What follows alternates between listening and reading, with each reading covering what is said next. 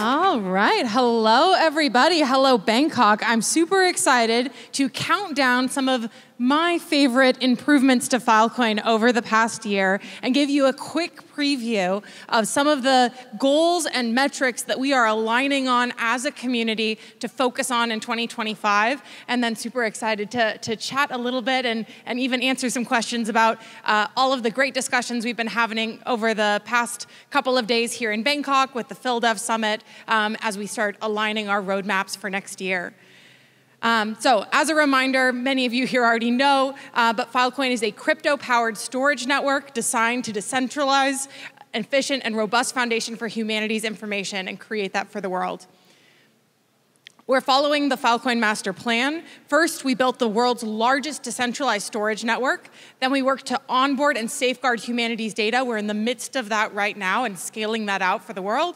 And then we are upgrading Filecoin to bring even richer components and services that can enable compute and large web-scale applications on top of decentralized storage.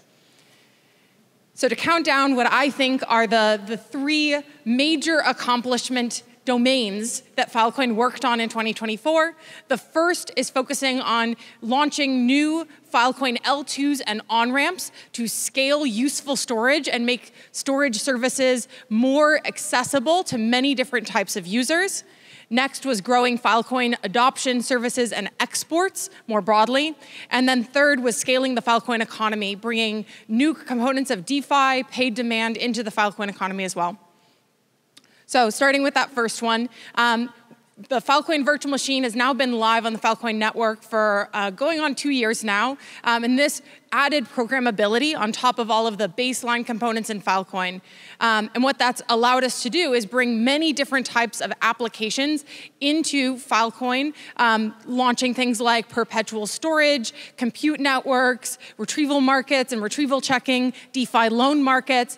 And now what that's unlocked for the Filecoin economy is layer 2 networks that are customizing and improving Filecoin to extend to different user groups and make the baseline Filecoin L1 storage primitives even more accessible and useful for different kinds of groups.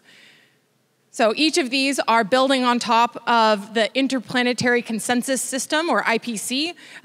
Kind of funky slide here, came out weird. But this enables many different flexible network configurations to optimize for different use cases, to scale horizontally, and to even customize for things like geographic regions. And we're seeing a number of these new exciting networks harness this technology to then deliver new L2s building on top of Filecoin's L1 that make that storage components more accessible. So we have groups like Storacha, which is introducing their super hot network that is really useful developer-focused Filecoin APIs, already used by many groups like Fleek, NFT storage, things that are focused on social gaming, NFTs, and much, much more. But if you want the easiest way to get started storing your data on Filecoin, this is the on-ramp and L2 for you, and they have some exciting announcements, I think, right after this to share even more. We also just heard from Mackinlay, who is creating the first L2 storage chain focused on data lakes and optimizing Filecoin storage for things like AI, compute, and Web 2 object storage through things like S3 APIs. And so really customizing and harnessing those Filecoin L1 components and making them highly useful and tuned for that storage market. Last, we have Basin, which is doing a ton of work to add on things like S3 buckets and the configuration that's needed for large-scale deepen networks to progressively store their data into Filecoin as you have cars generating maps around the world, or you have WeatherXM generating localized weather data and storing all of that data on Filecoin and using this large-scale decentralized storage network for these large-scale decentralized infrastructure networks. There's also some really, really interesting work that Triton and Decent and others have been doing to bring chain data onto Filecoin, with Solana being kind of the first large-scale case study, bringing all of their archival ledger data onto the Filecoin network, and now working to start upgrading that to power things like RPCs and indexers.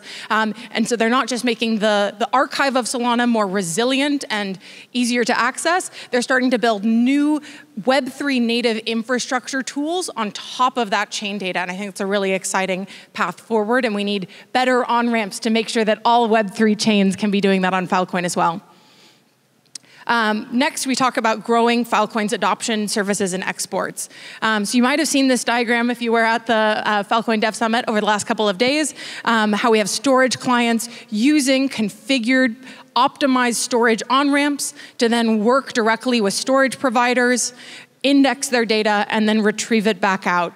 And we've been working on upgrading this system over the past year to go through this storage and retrieval lifecycle.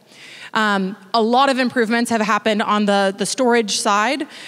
We now have we are testing F3 in the network, which is enabling much faster interop with the Filecoin network, both for things like cross-chain storage systems, but also for things like liquidity or paying across multiple different chains, or for faster bridging, so that we can have much faster interop for networks like Solana that might want to be storing their data on Filecoin in real time.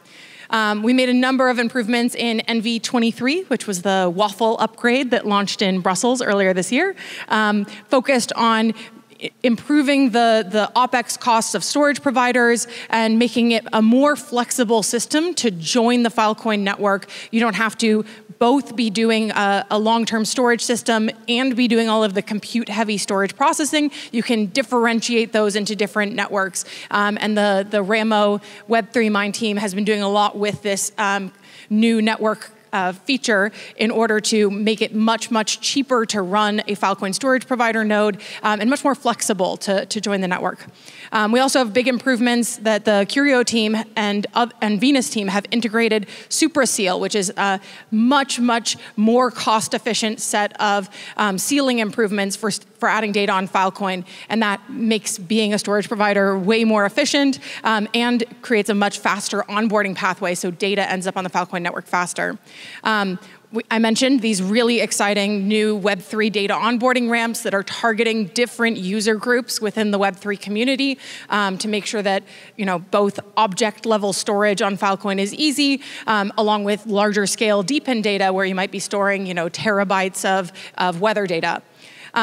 There's also a really new getting started guide and smart contract template specifically for cross-chain storage deals that the FIL builders team is helping onboard many, many builders to creating much more flexible cross-chain deals, which means that you can be a smart contract in Optimism, in Solana, in Ethereum, wherever you're otherwise doing your application, you can then be bringing your storage to Filecoin and fetching your data back from Filecoin. And I know we saw some stuff from the Glitter team specifically about using the CCIP read APIs to grab data that was stored in Filecoin and rehydrate smart contracts. And I think that's a really, really exciting opportunity for builders to take advantage of right now. More on the retrieval side, retrieval has gone from 0 to 60 in the last year. We've seen over 10x improvement in retrievability of data on Filecoin. We are now retrieval checking and auditing all data that is stored through the Filecoin Plus verified data system. We have over 30 storage providers with a 90+% retrieval success rate, which is awesome. And we have globally as a network a 12.5 retrieval success rate, which is 10x better than when we started measuring this in January, February of this year. We're also now using that as part of evaluating the quality of data that's stored on Filecoin and deciding what data we want to reward as a network for bringing useful clients and services into the Filecoin ecosystem.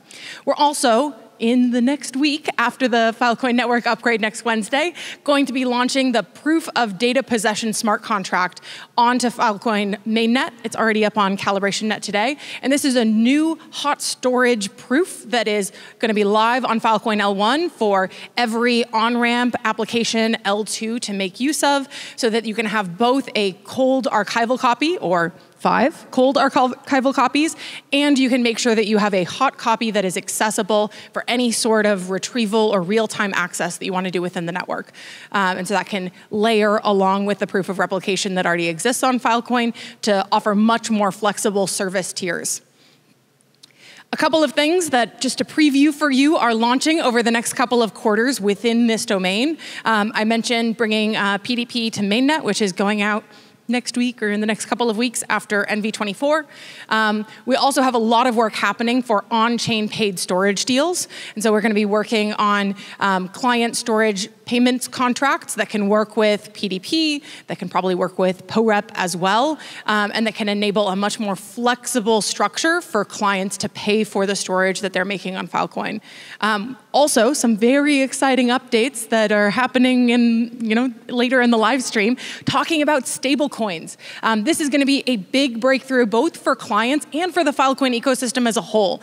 We have not one, but two Filecoin-backed stablecoins, think DAI, backed by ETH in the Ethereum ecosystem, but backed by Filecoin, that are going to be equipping storage providers, clients, and the whole ecosystem of stakeholders with a more predictable way to pay and price storage 1, 2, 3, 10 years in the future, an easier way for storage providers to think about the revenue they're bringing in from their clients, and also fuel and fund and get loans for their CapEx and OpEx needs within the network while still staying highly invested in the Filecoin economy. So that's a really exciting breakthrough for us as a community and something that I imagine many teams will be taking much more advantage of over the next couple quarters.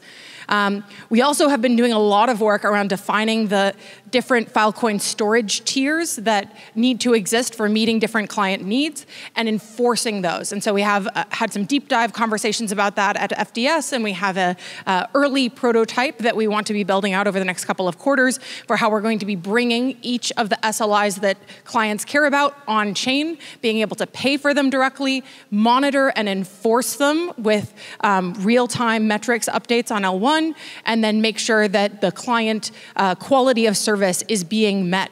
So we're going to be upgrading things around how we track storage deals in the Filecoin network and how we collect this data to ensure that when you as a client can specify everything you care about to Filecoin, and Filecoin make sure it gets done, and you don't have to pay attention to, hey, what is my storage provider retrievability score these days?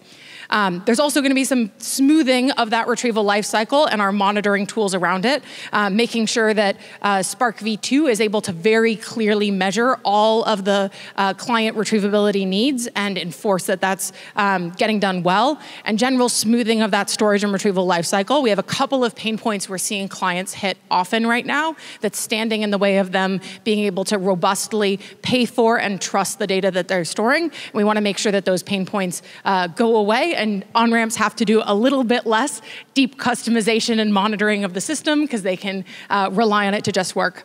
Last but not least, a lot of these improvements we are kind of fitting into the overall header that we're calling Filecoin Web Services, which is this evolution of the Filecoin L1 capabilities into a much more capable market that's selling multiple different services within the Filecoin economy and serving the needs of a broader set of clients who want not just archival storage, but hot storage, retrieval, compute, and many other types of services, all sold and denominated in the Filecoin economy. And so that's a really exciting vision that we're pushing forward to in 2025.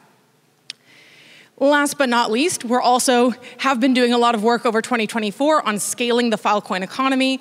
As a reminder, this is one of the maps we use for thinking about the Filecoin economy, the different value and services that we are exporting, which is storage, but also things like block space and on-ramps and things like that. We have imports where we have storage providers paying for their OpEx and utilizing that kind of like other economies and paying FIL for that.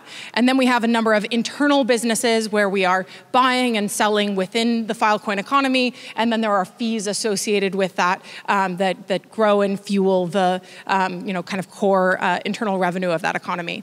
And so we've made a number of improvements to this over the past year. We have significantly decreased network-wide OpEx through a number of cost improvements for storage providers. It is now way cheaper to run a storage provider in the Filecoin economy, thanks to a number of the upgrades from DDO to SuperSeal, NIPOREP, Snap Deals, the improvements that Curio and Ramo and others have been making in the economy. It's now actually possible to run a Filecoin storage provider node through Ramo on a MacBook Pro. So you have no reason to not be offering up your extra storage services to the Filecoin economy today. We've also started onboarding paying users as Filecoin storage clients. We have shipped a number of improvements and built out client teams that are focused on finding and converting existing clients of other, maybe Web 2 economies to come into the Filecoin ecosystem and pay for storage here, which brings an additional revenue flow into storage providers. And one of the big components of that we heard from all clients is they care about retrieving their data and setting their retrieval tier correctly. And so we've made a significant improvement, as I mentioned, on all of these retrieval checking metrics and retrieval incentives to make sure those client needs are being met there. And that continues to be a big area of focus for us in 2025. Last but not least, there's been a huge growth in DeFi businesses and Filecoin. We now have DEXs live. There's been a crazy new adoption of folks that are using SushiSwap, Uniswap, all of the other cross-chain bridging. Axelar is like, Filecoin and Axelar are off the charts in the past 2 months. It's been really awesome to see this whole DeFi cross-chain bridging story really evolving and increasing for Filecoin. And I think one of the things I'm most excited about that's coming in the next couple months is landing fast finality and integrations so that those groups have much faster user experience for moving coins and data across networks, and you can add much more DeFi liquidity and much lower costs in waiting for the network to update to the latest state. I mentioned stablecoins. I think this is going to be a really exciting opportunity, and my ask for all of you is to help with testing over the next couple of months. I think at least USDFC is about to be live on CalibrationNet, and we'd really like to ask the community to help stress test, because we, many groups, myself on the FilOz side and others elsewhere, want to take advantage of these new protocols, but we want to make sure that they are stress tested and ensured to be useful. And so I think this is an opportunity for all of us to evaluate and make sure that they are working well. This solves a really useful challenge within the Filecoin economy, making sure that as we are utilizing our Filecoin reserves, that we are able to do so in a way that's value aligned with the Filecoin network and ecosystem. So please join me in spending a lot of time on CalibrationNet, making sure that this is functional before groups bring these onto mainnet. One of the other things that I think has been a really useful evolution for the Filecoin economy is the new launch of RetroPGF, which happened, I think the first one started in April of this year, and the second one is underway right now. Badge holders are technically allowed to be voting on the 125 or 150 plus submissions. And this has been a really useful evolution for the Filecoin economy to have the community allocating resources towards the projects that are making the most impact and creating the most value in this world. So very excited. If you're a badge holder, please go vote. If you are not a badge holder, please get involved in public goods funding and support. There are many public goods teams. Over 10 new public goods teams came to the Filecoin network in 2024. FilOz is one of them, and they can also use your support, your feedback on how they can be creating the most value in the Filecoin ecosystem. And a big thank you to all of these teams for really stepping up and taking ownership of really important domains across the Filecoin network, from Curio, that's focused on the starboard provider stack, to FilPonto, that's focused on builder ecosystem and infra and interop with different chains, to Starboard, that's focused on metrics, ANSA, that's focused on network research and data and helping make Filecoin understandable to a much wider community. There's a lot of work that these teams do to support and build out public goods, and so a big thank you to all of them that are making Filecoin better. You can support them as well. Please help contribute to Filecoin public goods. You can do that by designing and building public goods yourself, directing funding within this ecosystem, growing the Filecoin economy that benefits all of them, or funding public goods directly. I'm sure any of these team leads would be happy to talk to you if you have resources to contribute back to the public goods you depend on in Filecoin. All right, now to very, very briefly look forward to 2025, and then we can talk about it more as well. As we celebrate the 4th birthday of Filecoin and go into the 5th year of Filecoin mainnet. I have 3 things that I think we as a community should be focusing on and should be measuring to help drive our focus and our improvement plan for 2025. The first one of those is pretty obvious. We should be focusing on growing the number of clients of Filecoin, and specifically those who are rapidly happy using Filecoin and would be very disappointed if you took Filecoin away from them. And so this is kind of our North Star metric of we are solving a problem for these users. They can't get this anywhere else, and it's useful and solving their pain points well. And I think we have a couple of these right now. We have many clients of Filecoin. We have a couple who would be very disappointed if we took it away. I'd like us to have a significant number of these by the end of 2025 who are using Filecoin and are very, very happy. Next is driving revenue from paid storage deals. We've seen this kind of rising as a focus area for Filecoin, but especially with the launch of stablecoins, with the launch of more services that you can pay for on L1, things like POREP, PDP, Spark retrieval checking, and more. I think this is going to be a big focus for next year, is making sure clients are utilizing those services and are paying for it on-chain on L1. And last but not least, growing the in-network activity in the Filecoin economy.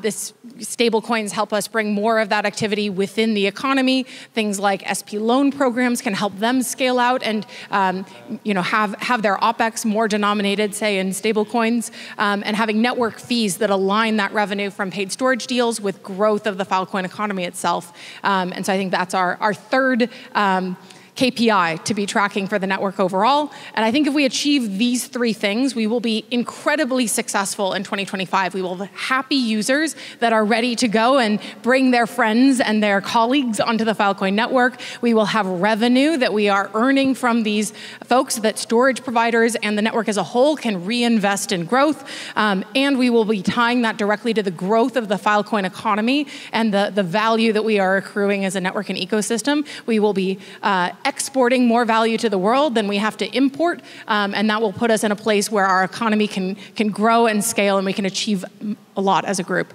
So those are my goals and the KPIs I suggest we focus on for 2025.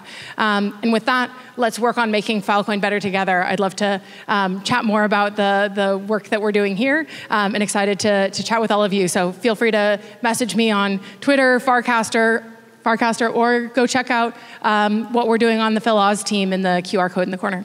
Thank you all.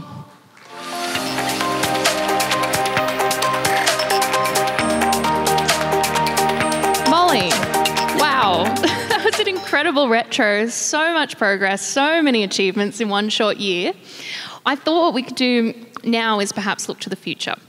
So I've got a few questions for you, if you don't mind. I guess for anyone who's just tuning in to the CoinDesk live stream right now, maybe you could just give us a little bit of a recap on some of the biggest improvements to Filecoin in 2024, but also the next upgrades, NV24 and NV25. What is that going to unlock for the network? Yeah, so looking back, I think the move to having much more retrieval checking and retrievability of data on Filecoin was a big focus, priority, and necessity for the clients that are storing their data with Filecoin today. I think the improvements in OpEx are really critical for our storage provider community to make offering, we're raising the bar here. We are asking the whole Filecoin community to level up the quality of service that we are providing to clients so that it is more and more a dependent part of their storage stack, and they're able to pay for that and take revenue that they might spend previously storing their data on AWS and instead spend that money on storing their data with Filecoin storage providers. And that means leveling up the quality of service that we as a network provide. And I think that theme and mission and the many building blocks within it, helping storage providers do that cost efficiently, helping the network monitor and measure that is happening well. Those are really big changes. Looking forward to NV24 and NV25, fast finality is the thing I'm most excited about. It both has big impacts on the cost effectiveness of running on-ramps, of running storage provider software. It makes it less costly to hold data and wait for finality. It's a much better user experience of both being a storage provider and a client within Filecoin. And it's going to make interoperating Filecoin into all of these other economies and using that Web3 storage service across the entire Web3 ecosystem of different chains way more effective and way easier to use. And so that's what I'm most excited for. That's part of the NV24 and NV25 upgrades. So I think that's going to be a big step forward for our entire community. There's also a lot of smaller kind of quality of service things. There's been a big focus on making sure that indexers and RPCs and builders can bring their applications into the Filecoin economy effectively, and have to rely less on making lots of customized tweaks, so really improving that EVM compatibility within Filecoin. And so there's a couple of features that are launching in NV24 that are focused on that as well. And so that general domain is what I'm most excited about. I'd love to double click on something you just said there. So in the Waffle upgrade in July, fast finality, or F3, came to beta test on the network. But what does fast finality do to actually benefit Filecoin's users, clients, and other stakeholders on the network? Yeah, so fast finality, for those that aren't as familiar with F3, Filecoin as a proof of useful work chain is also a heaviest chain protocol, which means that as folks are mining the blockchain over time, they're evaluating which history set of previous blocks do they mine on top of, based on kind of a heaviness metric. But that meant that might change over time. And so Filecoin historically has had a very long finality wait period before you can rely that your version of history might not change out from underneath you. So that was previously 900 epochs, which is like 7.5 hours that you'd have to wait before you could ensure 100% guaranteed by consensus of the chain these blocks and this history will not change. And that's really a long time, and most people don't want to wait that long to, say, get a confirmation on their exchange that their transaction or deposit has gone through. And so fast finality updates that. It adds a new kind of hybrid finality protocol on top, where we can get a number of storage providers to confirm on kind of an epoch by epoch level, this is final. We have agreed on the heaviest chain. We have agreed on what is final as an ecosystem. And so you can have much faster confirmation times for bridges and exchanges, which helps all builders and clients and users of applications have a much faster feedback loop of like what Filecoin's version of events is. It also helps groups like storage providers who are previously having to wait for their confirmations to kind of become finalized on chain and hold data around for a period of time to make sure that that's been confirmed across a number of different epochs. And so now, with fast finality, as soon as we get that fast finality confirmation, we can start on offloading data that's not important anymore or taking the next action. So it also means that their sealing and data onboarding pipelines can go much faster. And it's, of course, also very useful for anyone who's bridging liquidity across different chains. Many of these bridges, if you want a trustless bridge, you need fast finality to be interoperating back and forth between these networks. So now you can have bridges that are watching the finality gadget and running like an F3 kind of finality watcher, way lighter weight than running an entire storage provider or mining node within the Filecoin economy. So whole new ways of doing bridging in Filecoin can now be possible, interoperating with other networks and bridging liquidity into the Filecoin ecosystem. That's massive. Congratulations. That's got to do so much for driving forward adoption. That's huge. The credit goes to the many, many engineers and researchers. This has been in the works for a long time. It's taken a ton of energy and a ton of testing. We have been testing this thoroughly in mainnet since the summer, and we are going to continue testing over the next couple of months to make sure that we don't make any changes to that might harm the Filecoin network or create instability. And so that's taken a lot of work, and really the credit goes to many, many many engineers who are not here today. Well done, guys. I think speed is really a holy grail in blockchain, so well done. We might have time for just one more quick question.